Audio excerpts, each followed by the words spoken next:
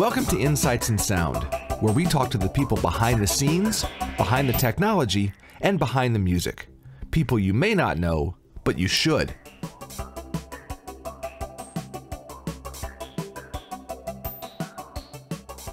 My guest is Jill Courtney. She is a multidisciplined audio engineer, studio manager, instructor, educator, and chief cook and bottle washer, and probably a whole bunch of other things as well.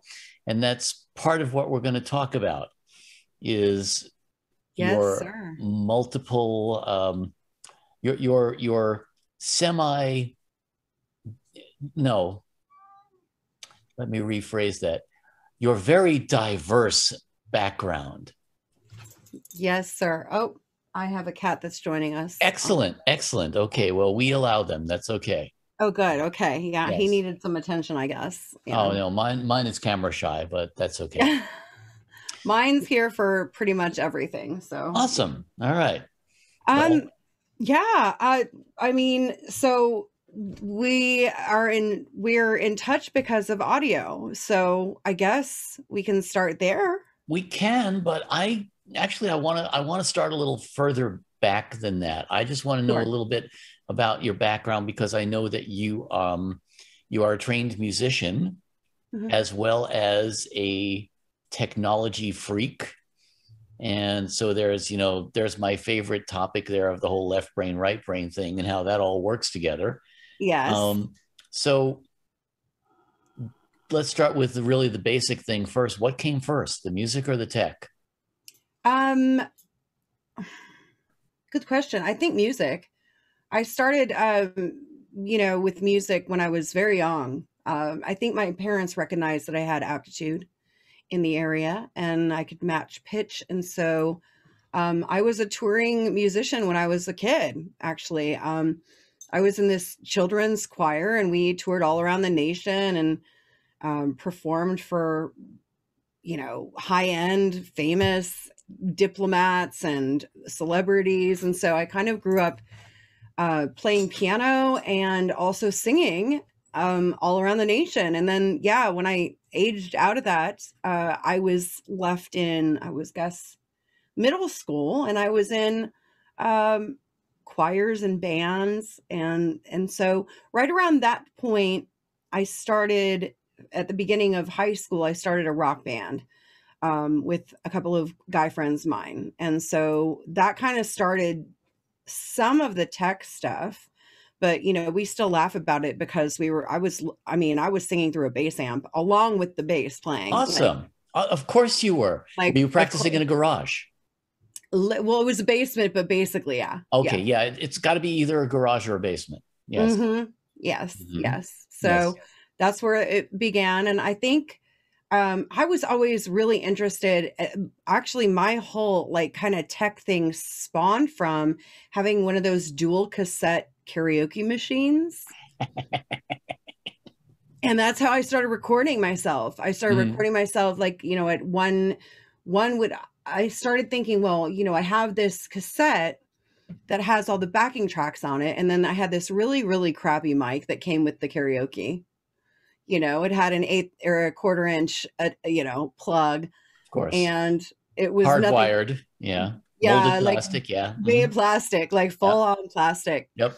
And so I started recording with that. And I think I took that to college with me and I started layering tracks and harmonizing with myself and creating basically recordings that way. And, of course, there's no way to unbake the cake at that point, because if you rotate enough cassettes, you can have enough things painted on top of it, right? Oh, yeah. Plus tons of hiss.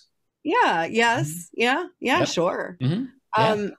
So that was kind of my first foray in that. And then also at high school, I was really interested in recording as well. And my first recordings were as a singer way back when I was a kid with that choir. And so I really was into it. I went to a music tech camp and I almost majored in music tech, and that was 93. So we're talking, the very beginning of Performer, Dark the very ages. beginning of, Yeah, the beginning of digital, right? So I was there for that, and I was interested in that. I went into summer camps for it. I almost majored in it. But I got a huge scholarship for singing to St. Olaf College in Minnesota, and I went there for music education. And so I was there for 4 years, and then I got the heck out of Minnesota because it was freezing. And I promptly went to New York City, and that's where I was like, oh my gosh, I'm home. I'm home. And I grew up there, so I understand. In Minnesota? No, in New York. Oh, in New York? Yeah, exactly. I mean, it took me 3 days to adjust to the city, and then I was like, everyone else wears black too. Like, and I fit in because everybody fits in there, you know? Oh yeah, so exactly. It was like my first experience with that. And and I also I stood out so much in my former environments that it was so refreshing to not stand out at all. And in fact, I learned in New York City, if you do stand out, it's almost a liability, especially for a female. So I learned how to, you know, just kind of fly under the radar as much as possible, just kind of getting to and fro. But yeah, I recorded all through my high school and college years as a singer in a band, and I knew just enough to be curious and dangerous. I took the one offering in college at St. Olaf College. I took the one music tech offering that we had at the school. And then, I think I just got fed up. Some point in New York, I was collaborating with people who I found frustrating in that I wanted to be able to have a little bit more control over the end result of the music.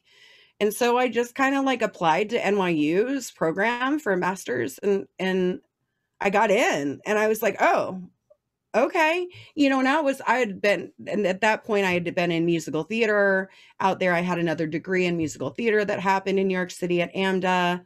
And then I learned how to teach it and write it at St. Olaf, and then perform it at this musical theater school, and then record it.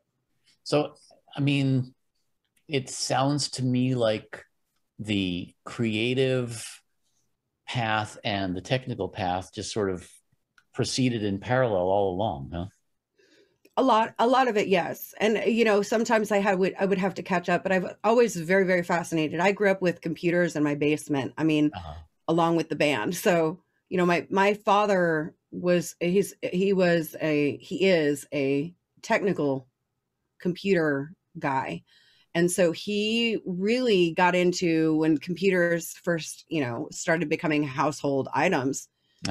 Even before then, he was repairing PCs. So I had like, you know, 10 or 12 PCs in various states of repair around the same basement where we would have band rehearsals. So, I mean, I kind of grew up on the computer. It wasn't shocking to me at all, like it was to a lot of my peers. So you were able to make that transition also from analog to digital pretty quickly.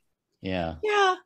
Although I never really, I mean, as an engineer, I learned digital. Like digital was already kind of there. So I never really learned fully how to do analog recording until I had to teach it. So you've never like spliced tape or anything? Ooh. Nope. Now there's trial by fire. Yeah. Well, and I had to teach it then. And so I was like, oh, Lord have mercy. I really got to learn this so I can actually teach it to these kids. So, well, and I think, you know, to a certain extent, that's a different perspective than like, you know, myself, I learned on analog but again, I was a computer geek too. And so I was involved with one of the early MIDI companies, you know, doing MIDI sequencers.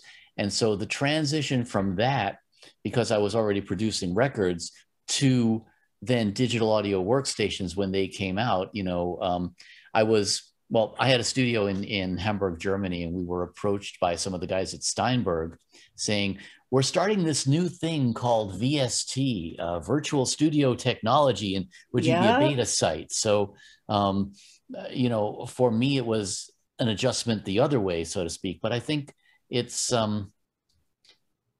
the challenge there I have seen with a lot of people who learned on digital was understanding signal flow, because that is something that I think is a lot more intuitive in the analog realm, because, you know, you start here, you go there, you go across, you know, that kind of thing. And that is probably, at least from what I've seen with younger students who are learning with digital, it's a little harder to teach that concept in a digital world, because you have so many different paths that are not really quote unquote organic.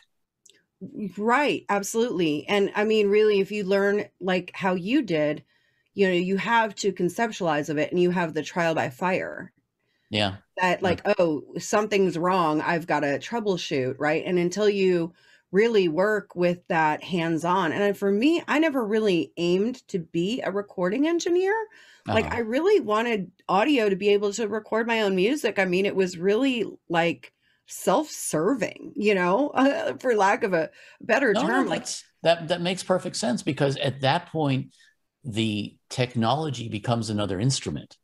And that's, you know, it's interesting, because I was just talking to someone the other day, and she said to me that she had grown up around music, but as soon as she discovered that you could record music and then that was a thing, she was much more interested in that than she was in necessarily being a musician. Because, you know, it's true that the younger generation is aware of the fact that you can't really make money as a musician very easily. Whereas, you know, in my day, you know, back when we were growing up, everybody's fantasy was, I'm going to become a rich rock and roller. Yeah. You know, and well, and there was money in both that and audio, really, growing up. Yeah. Yeah. Things unlike have now. Yeah, I know, right? Yep.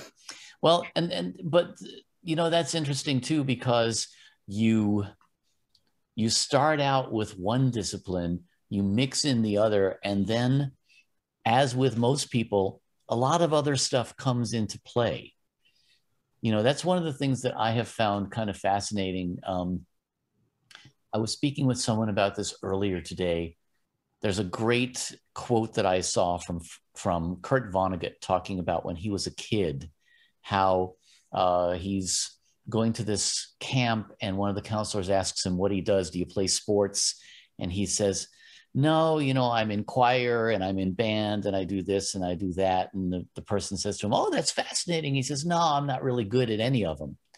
And the person's response was, doesn't matter if you're good at them. It matters that you're doing all of these different things, because that diversity is what makes us who we are. Mm-hmm. Fascinating. Yeah. Yeah. And that I seems like to that. be, yeah. And that seems to be a lot of people's paths in this industry. You know, I'm fond of the term autodidact, you know, because it really is the story of my life. You know, I've pretty much just kind of watched things and figured out how they're done, and then adopted them for myself. And, you know, I taught myself to play music that way. I taught myself to be a recording engineer that way, and, you know, how to do video and how to run a PR company and everything else that I've done, you know. And I think most of the people that I speak to in our industry, yourself included, you know, it's the same thing. You've got so many diverse interests, and we kind of let them all sort of come in and, you know, put them all in the same pot and let them all melt together and see what happens, you know? Sure. And I think, I mean, for me, it wasn't even, I'm naturally curious. I'm a lifelong learner. I'm working on my 5th degree, you know, right now. No telling if it's the last one. I'm guessing that it is, being as though it's a doctoral, but like, we'll see. We'll see. You can always be a multi-doctor. Who knows, right? Yeah. I'm thinking that my budget won't really like accommodate that, but we'll see. We'll see. Okay. There is a limit to loans, like I just figured out, which is like, what? But yeah, I think for me, like it's a survival instinct. I'm a very self-made person. I did not come from money. I did not come from family assistance. Same here. Like, yeah. So, I mean, it's part of the hustle is what it is. I mean, yes. And it, you know, I think when you acquire another skill set, it's just another tool in your tool belt. And for me, I wanted to, I very much like the quote you just said, there's no, I'm a master of none. I try to be a master as much as I have patience for, but I do like to be the Jill of all trades, if you will, because to me, it allows me to survive. It allows me to pay my bills. Well, it's interesting. One of the first things I did professionally, quote unquote, was I was a bass player. I was a musician for hire. And to this day, I constantly run into people who are way better bass players than me. But I'm a good enough bass player to hold my own. I run into plenty of people who are way better audio engineers than I am. But yet, I'm not afraid to sit down in front of an SSL and run a session, Right. And I think that really applies to a lot of what we do. I always used to kind of beat myself up for not having the focus to sit down and play my scales more or whatever it is, to become a master of this one thing. And yet I think that diversity, that's what makes us individuals in that sense. 100%. And I really do think it's, I respect so much people who have mastered any of the things that I've taken on, and I've been in a fortunate position to learn from some amazing, incredible people and learn from stud masters. But, you really do have to keep your focus on a specific area if you want to master something. And I've never been someone who has that self-discipline, I think or maybe I'm just really idly curious about a whole lot of things. And so, my curiosity has added, video, right, to the mix. And it was by necessity. It was literally, I took a web class and they're like, upload your video. I'm like, this is while I'm in my NYU audio. And I'm like, I thought, well, great. I'll take this web class. It'll help me to promote my audio stuff. It's another tool. And they were like, here's how you upload your video. I'm like, what video? Oh no, I have to go learn how to do video. And so I had to really quickly go and learn, Final Cut Pro and on the fly, right behind me on the screen over there. Yeah. Yep. But I sometimes refer to myself as a lead actor in short attention span theater, because that's really kind of what it is. I become fascinated about something. I learn enough of it to accomplish whatever I wanted to accomplish with it. And then, squirrel, there's something else. You might have ADHD. I absolutely do. And, I'm undiagnosed, but when I look at the symptoms. Yeah. Oh yeah. And I actually, I firmly believe that most, if not all artists are in some sense on the spectrum. We are probably high functioning on the spectrum, but, and I have certain reservations about referring to myself as ADHD because I feel that a lot of people use it as a crutch. I have ADHD, therefore I can't do this or that, so I have certain misgivings about classifying it like that. But honestly, before they called it ADHD, they just called it short attention span, and that I believe is probably a big part of being a creative individual. If you think about, I was telling somebody earlier, one of the artists that I was always fascinated with was Leonardo da Vinci, because da Vinci was not just a painter or a sculptor. He created weapons. He designed, aircraft, and I went to an exhibit of some of his stuff, and he created a gunboat, for God's sake. Weird stuff. And you're talking centuries ago, but point being that he was just, there's another thing I'm interested in. And, to me, I think one of the fascinating things about that is that when I talk to students, and I'm sure that you experience this too, you talk to a student and they're usually, late teens, early 20s. And we have this idea at that point in our lives that this is what I'm going to do. I'm going to be a producer or a rock star or whatever it is. And you are laser focused on this one thing to the exclusion of almost everything else. And then, we make plans and the universe laughs. You start realizing that there's all these other things that start happening to you. Sure. And, I call it allowing the path to illuminate as you walk on it, but essentially that's what it is. You're figuring out what you want to do and who you want to be.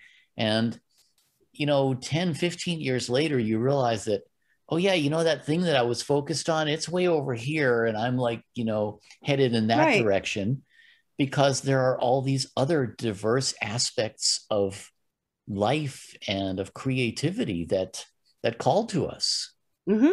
And if you answer those calls, I think what you end up with is, yeah, you're not where you thought you'd be, but you're a lot more well-rounded than you would have expected to be. Totally. I tell my students, and I actually, the last couple of years I've been teaching business, like CTE on a high school level at my day job. Right. And so part of that is self-discovery and finding out, which pathway to take and how to kind of have short-term and long-term goals around those. But I also impress upon my students that you might find a pathway that you really like at the high school, and then you might go completely in a different direction for college and a completely different direction for a master's. And it might be in the same wheelhouse, or it might not be. And that's okay, because, I'm kind of railing against the linear thought of a career. I've had such a zigzag career that, I'll go over here and teach for a while, and I'll go over there and record for a while, and I'll go over there and design for a while. And to me, it's all one. But if you try to trace it into a line, it doesn't make sense for a lot of people who are very linear in thought. And so therefore, a lot of people will look at my resume and go, oh my God, it's all over the map. It's not all over the map. It's within an umbrella of creativity and production and education, And so for me, it's just not as straightforward as, I'm going to be this. I'm going to go to this school and take this program, and then I'll forever be that. I mean, I have respect for people who can do that. What's that? I have total respect for people who can do that. Me too. Oh my gosh. Yeah. And people have had full careers and get a gold watch at the end. I mean, this stuff exists. It does. I can't fathom it in my orbit at all. But I've always felt this real pressure from the exterior that I tend to ignore. That kind of has tried to put me in a box, trying to put me in that linear career path of climbing the ladder. And for me, I've made a lot of lateral moves, or moves that have positioned me better based upon one tool or the other, whichever I may be able to utilize at that time. Mm-hmm. And I think to a certain extent, all of those lateral moves, you bring all the other stuff with you. Yep. So it's the same thing. Like you talk to certain engineers, they're not musical at all. They don't have a musical background. That's surprising to me. It is surprising to me too. Yeah. And yet there are many of them who can still relate to the artist in a certain way, and I think that's brilliant. I think it's wonderful that people can do that. But it's fascinating to me that somebody can be along that path and be able to do that. I remember being surprised years and years ago, before he was a name. I was doing some songwriting with a woman whose roommate was Keanu Reeves. Oh, wow. And, but at the time I was like, Keanu who? I mean, he literally had not done anything except maybe a couple of, lightweight B movies or something. And I was over at her apartment and we were working on a tune. And I said, oh, can I use that bass to, she said, yeah, use Keanu's bass. I'm like, Keanu who? That's my roommate, And I remember being very surprised when I found out years later that, oh yeah, so you're an actor, you're also a musician. And yeah, you know what? There are a whole lot of actors who are musicians. Yep. And some of them really, really good musicians. I was amazed to find out what a great musician the comedian Steve Martin is, for example. Oh, for sure. Love him. But he is so good. Oh, it really is. Yeah. But point being that all of these people who are talented, they're not just one-dimensional talented. And you bring all of these different skills to everything you do. The same way I think I did a session once with a singer who had been an actress long before she was a singer, and she was on a TV sitcom and stuff like that, and it was interesting to me because we were working on a vocal, and I was able to approach her vocal performance from a perspective of what's your motivation, and that's an acting thing. Yep. But it was so cool because I could see that, yes, you're bringing all of your different diverse talents to this project. And I think, to me, it's fascinating that we can actually channel all those things into whatever we're doing now. So, I'm all about the diversity thing, definitely. I am too. And I also think, I think it is like, it's like a jewel, there's multifaceted. Yes. It makes it shine but it's only really valuable depending on where it lands. And so, not everybody sees the value of that diversity. Some people want a very specific specialist who is master of it, and that's great. I mean, sure. Can't knock that, but you're right. I find value I find survival in the facets. Yeah, survival, I think that's a big part of it, because for a lot of us, we really can't survive by doing just one thing. We just, I go batshit crazy if I just have to do one thing for too long. Sure. Sure. And I mean, I can tell that with your career, you've gone through a whole lot of different things, and you seem to do a whole lot of things at the same time too. I've never really had one job since high school. Yeah, maybe high school. And I was, going to high school at the time, so I guess that's kind of a job. But no, I've really, I've never had just one job.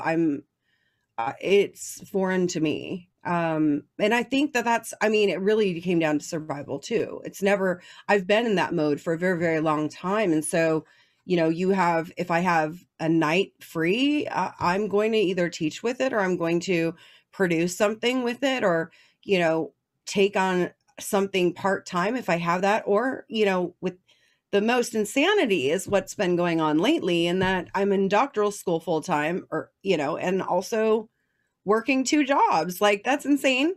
Yeah. But there are certain things that give, for instance, I'm not in a relationship right now. So that is why I can do it. I've chosen that part is going to be on hold right now while while I'm in school, because there's not a sliver of my time where I can incorporate someone's needs, wants, and desires into my, it's all about me and the cats. So, hey, whatever works, but there's give and take, and sure. And it's not forever, but, those are things that have suffered. There isn't that element. It's not a well-rounded life. There's not for you balance. Right now it is.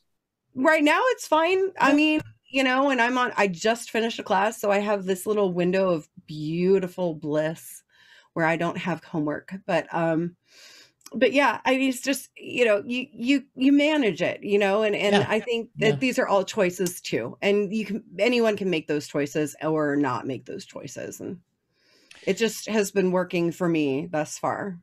So tell me about, I was looking through your resume a little bit and some of the stuff that you've done. And one thing that I think is interesting is that you kind of fell into creating an AV production company. Yeah.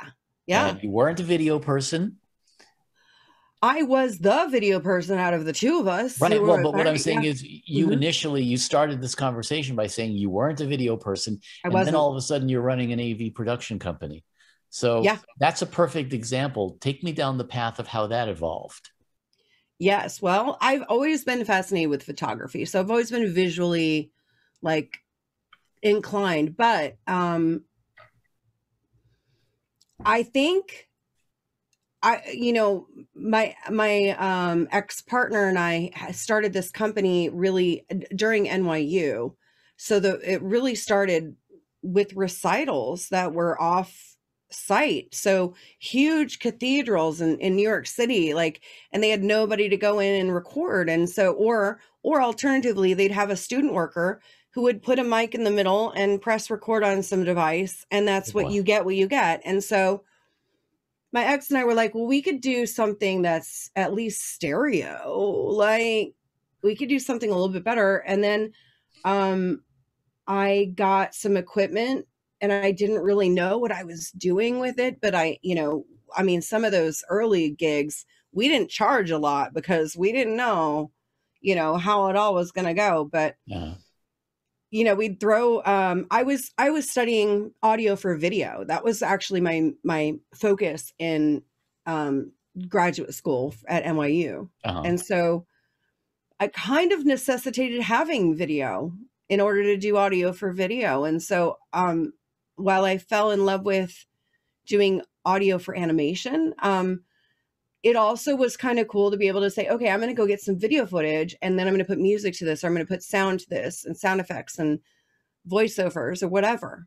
And I just loved that creative flow. And so that's kind of where it came from. And then when the company would make a certain amount of money and we're like, you probably need another mic. And then we go get another mic, and then we go get another camera, and then we go get, it just kind of evolved. And then by the time both he and I graduated from NYU, we were looking at moving because, our recording space in New York City was either a bedroom or a living room or kitchen. You know what I mean? You had both? It was a 1-bedroom apartment. I know. It was super luxury. I know. Yeah. But all was awkward. There was no soundproofing. It was in Brooklyn. You know what I mean?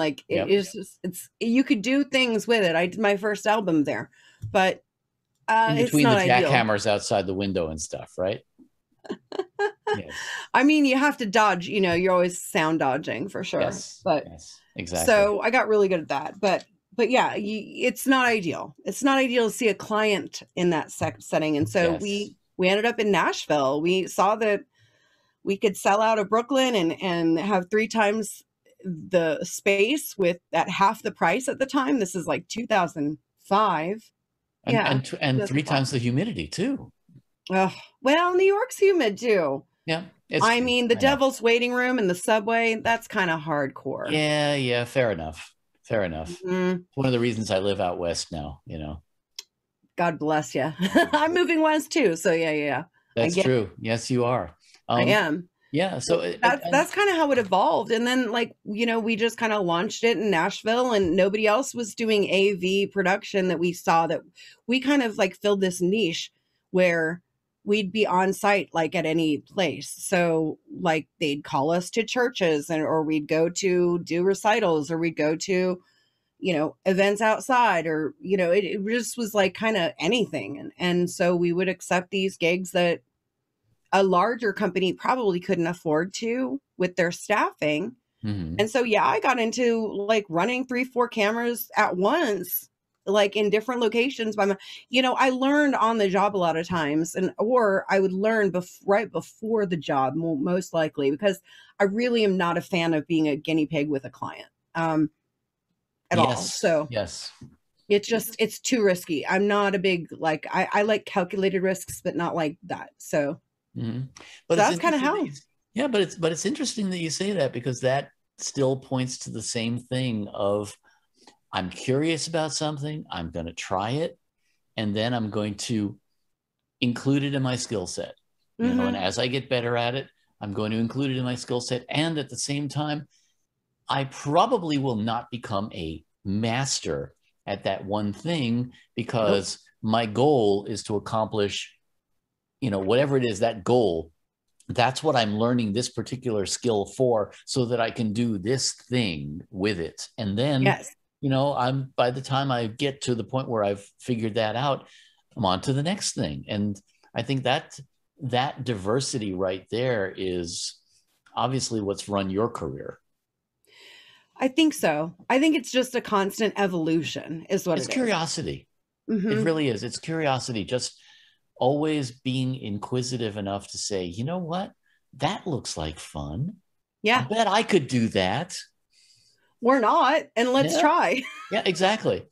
Well, you know, it's always worth the story. If you like fail colossally, like, to me, that there's material in that. There's comedy material in that too. Oh, so. Absolutely. And that's usually some of the best stuff.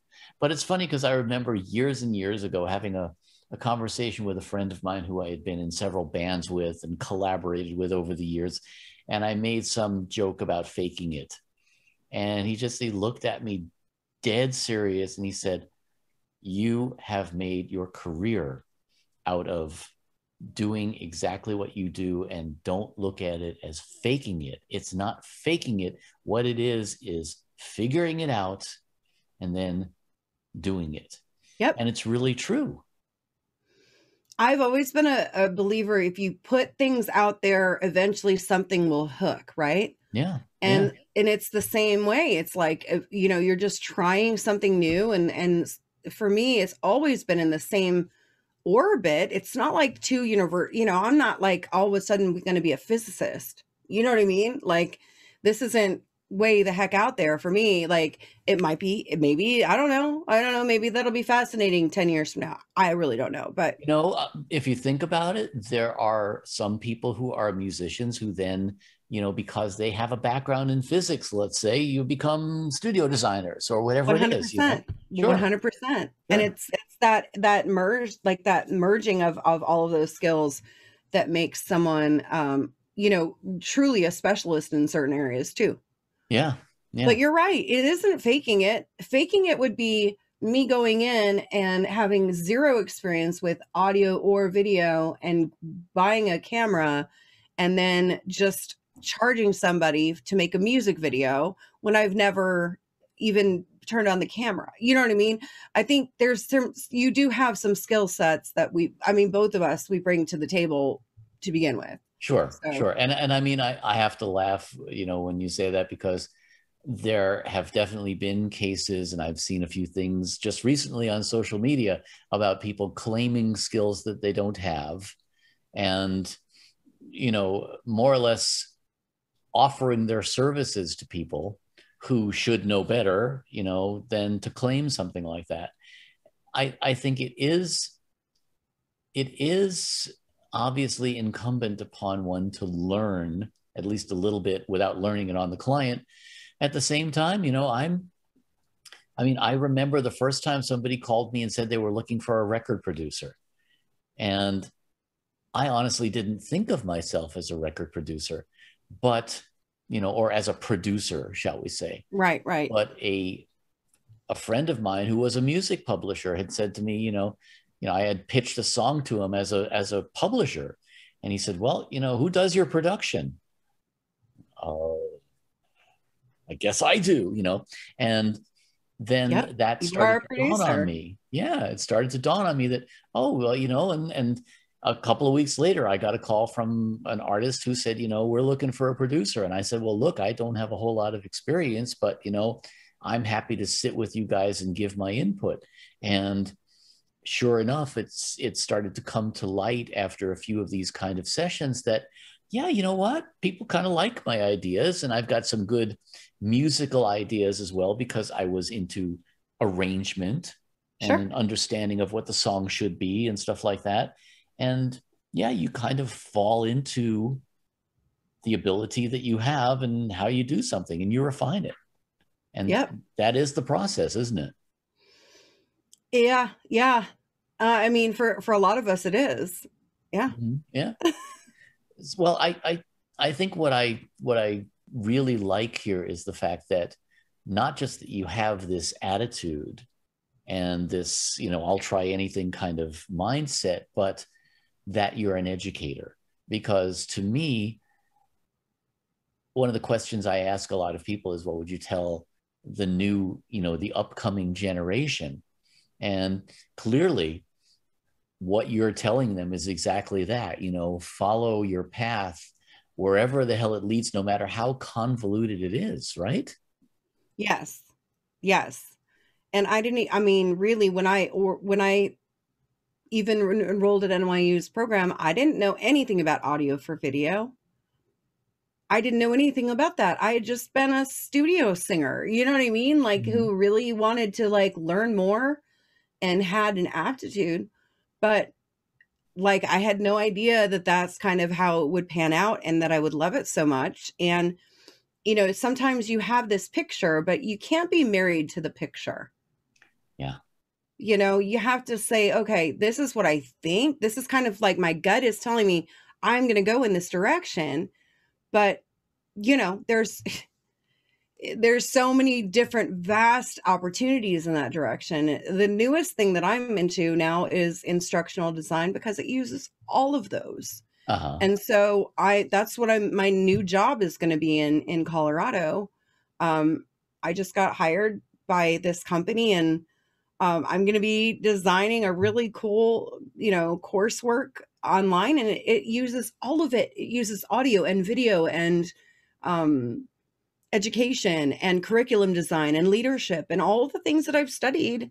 I mean, it's all in a blender, and there is a career for that. And, yeah, to me, I'm really excited about that. And I'm excited for the challenge, but I'm a lifelong learner, and I think that's what it is. And I also love parlaying any of that experience. To me, that's my legacy. I've also never had children. And so for me, my babies are the world, everybody who I educate, they're my babies, and, no matter what age they are. So that's pretty for me, awesome.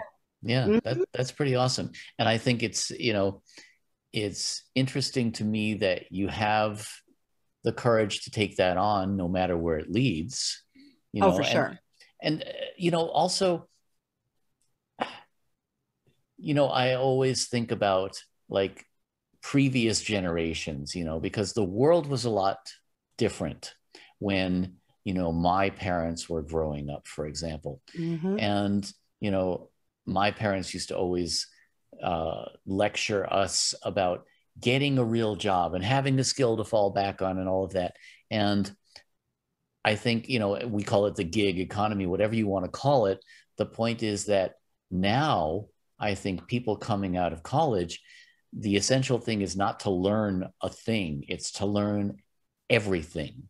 It's to learn as many different things as you can. Number one, because you're bellying up to the buffet of life, and there are so many experiences to be had, but also because by learning so many different things, you can be open to really whatever opportunities come your way. Just like, I mean, you're just now taking an opportunity to, what is it, Space Force or something like that you're going to work for, I mean, I find that highly amusing. I want to see Hilarious. The uniform. It's I need to see the uniform. Okay. Seriously, but this is, I think, something that you have prepared yourself for by doing all of these other different things, as you say. And I think that is, to my mind, probably one of the most valuable skills one can have in this day and age. Well, not just in this day and age. I think actually it's valuable anytime, but I think it's particularly valuable now to be able to really be multidisciplined. I think it is too. But I think it also, I think there's one ingredient that you really have to have in order to do all of those things, and it's taking your ego out of the work.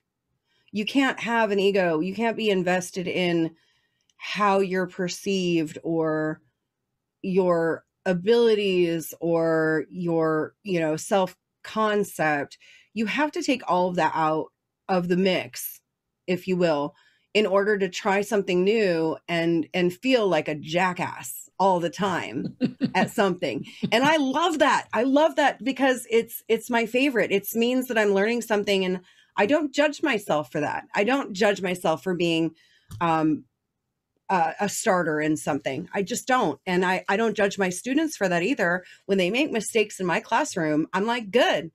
What did we learn? Now what will we do differently next time?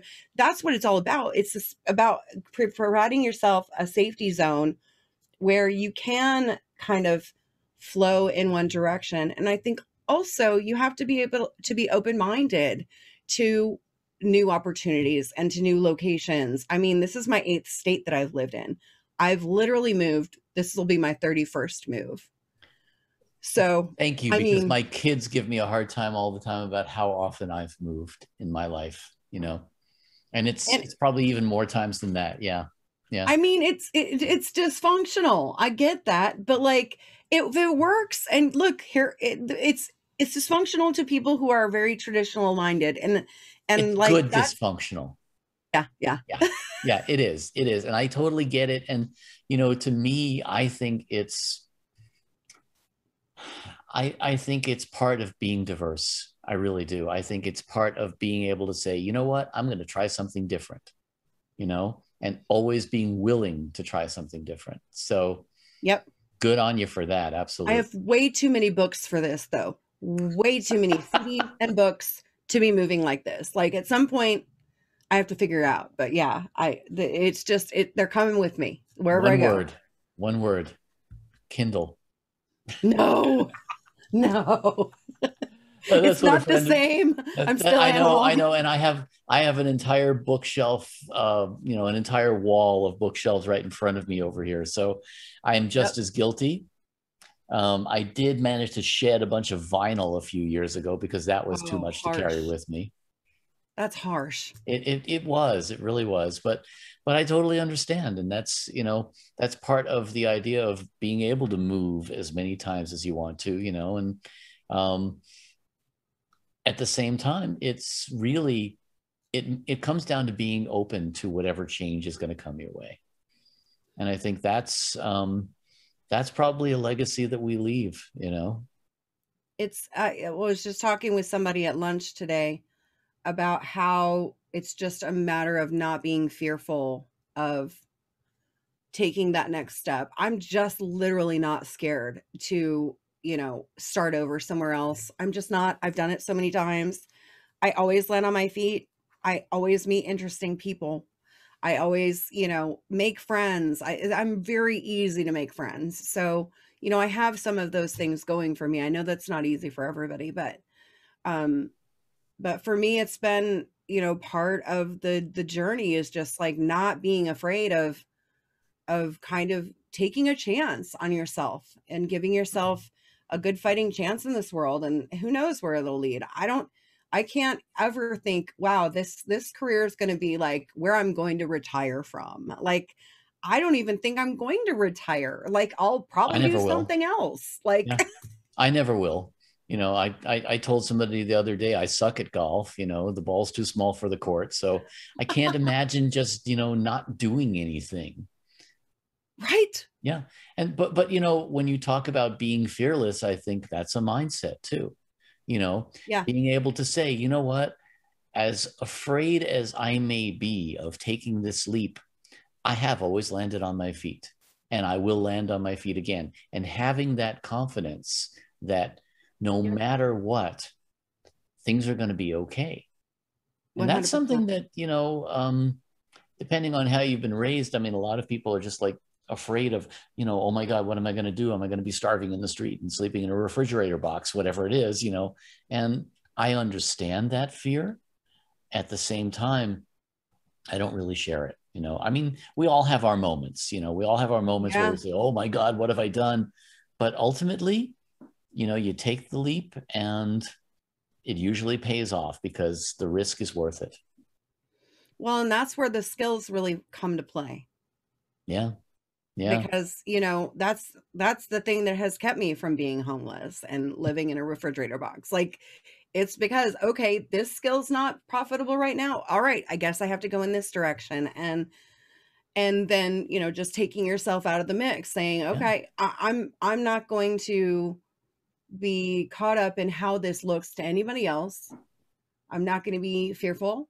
I'm going to just kind of go with it and see what transpires. And if, you know, sometimes you hit brick walls, man. You like, I've had a lot of no's, a lot Oh, of yeah. doors slammed in my face. Oh, And, yeah. Yeah.